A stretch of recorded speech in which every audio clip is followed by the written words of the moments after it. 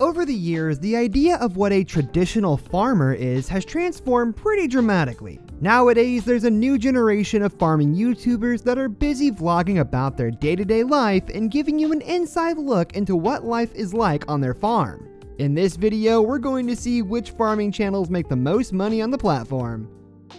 Number 10. Welker Farms, $465,000 in total ad revenue. Laura is a fifth-generation farmer in South Central Nebraska, USA. She launched her farming career in the spring of 2020 and is looking forward to many more years. Her videos feature everyday life on the farm, as well as equipment demos, collaborations with other farmers, and other farm-related content. Number 9. Stoney Ridge Farmer, $630,000 in total ad revenue. The Stoney Ridge Farm 150-acre farm is nestled in the foothills of the Blue Ridge Mountains of North Carolina. Most of his videos are practical videos of things that need to be done around a small farm to keep equipment in the farm up and running. Number 8. Welker Farms, $725,000 in total ad revenue.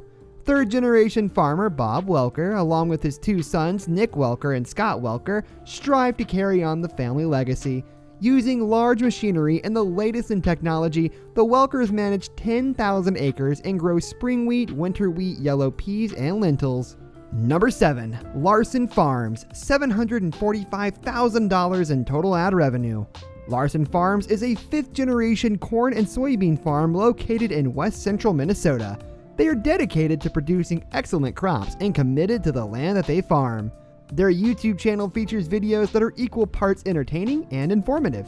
Number 6. Pemberton Farm, $825,000 in total ad revenue.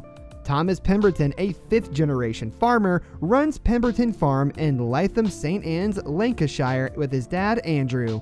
They sell beef, pork, chicken, lamb, and milk through the farm shop. Tom has been showcasing the farm and his day-to-day working routines through his own dedicated YouTube channel for many years. Number 5. Cole the Cornstar, $895,000 in total ad revenue. Cole is a young farmer who spends his time growing crops and fixing things around the farm. Although he may be young, he is filled with knowledge about agriculture. Cole, or Cole the Cornstar, is a fourth-generation farmer located in central Iowa. He is a great example of the new generation of farming YouTubers. Number 4. Goldshaw Farm, $1.125 million in total ad revenue. Morgan Gold and Allison Ibrahimi Gold started Goldshaw Farm in Peacham in 2016. Morgan, who is farming along with his wife, Allison, refers to his farm as more farm startup than an actual farm, and their videos are meant to chronicle the process of getting their farm up and running. Number 3. Justin Rhodes, $1.39 million in total ad revenue. Justin Rhodes is a permaculturalist homesteader who has inspired and taught thousands of people to grow their own food. After 10+ years of farming experience and countless hours of training, he creates daily edutainment on his wildly popular YouTube channel.